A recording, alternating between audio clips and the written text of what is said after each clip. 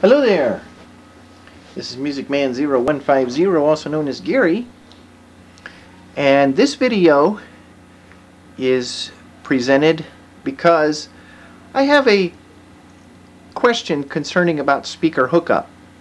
I had written to All American 5 Radio last night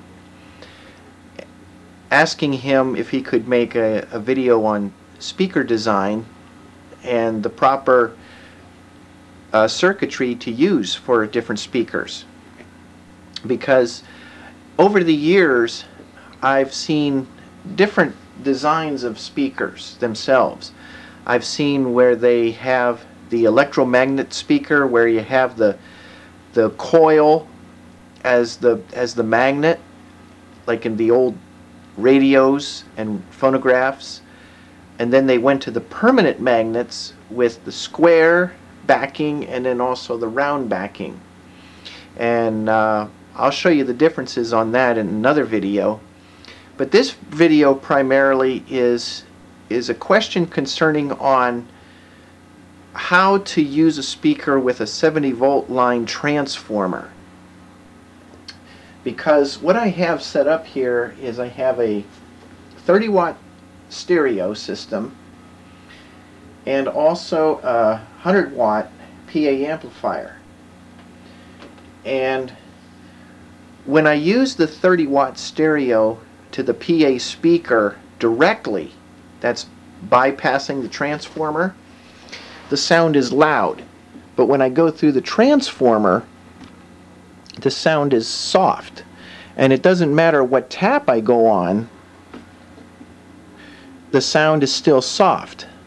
I'm going to give you a close-up of the speaker with the transformer, and as you can see, there's a bunch of wires there coming off the primary section of the transformer, and that's for the different wattage taps.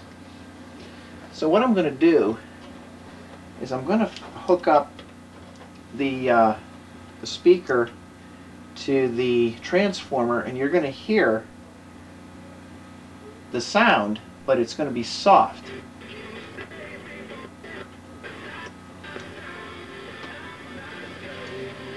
Now that's going through the 10-watt tap of the transformer, and that puzzles me, because if the stereo is 30 watts, it should be louder, but it's softer. Now I'm going to take one of these other wires from the transformer, this orange one for this particular transformer is the 5 watts.